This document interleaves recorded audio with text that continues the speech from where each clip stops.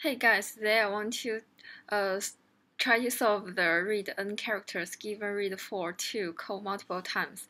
Actually, I have explained this problem and the related problem with the whiteboard, but I think maybe I should code live.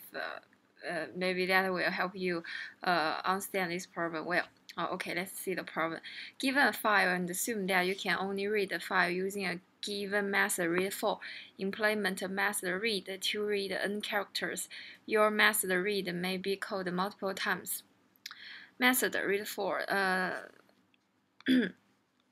Okay, the difference between this problem and the previous problem is that this time when we code this read4, we only use one character, but next time we do not have to code this read4 again because we still have 3 characters unused, so we can just use them.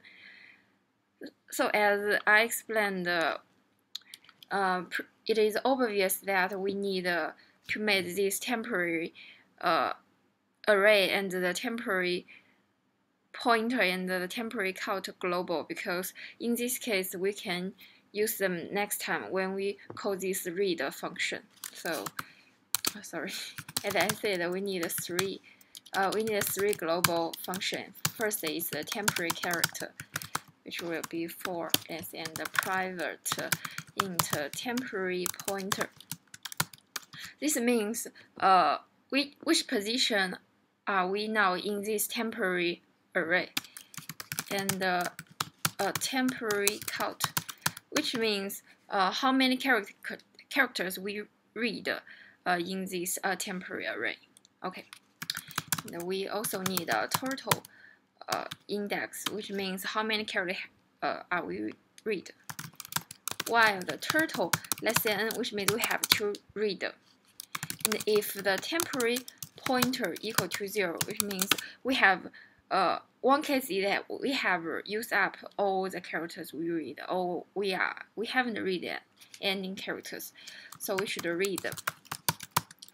call this read4 function and copy this character into the temporary array. Okay.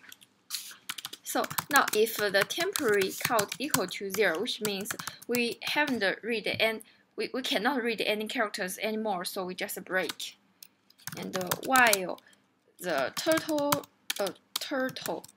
less than n and the temporary pointer less than temporary count, we just copy the character into the buffer, which will mean temporary pointer plus. Okay.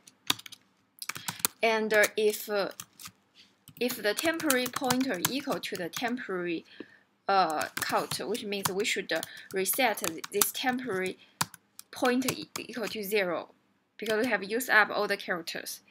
And we also have to check if we can read read the characters anymore, because if we have used up all the characters in the file, we can even if we call this read4 again, we cannot read anymore. So if the temporary count less than 4, which means we cannot read any characters anymore. And finally, return turtle. So basically, I think it's right. Okay. Okay. Thank you for watching.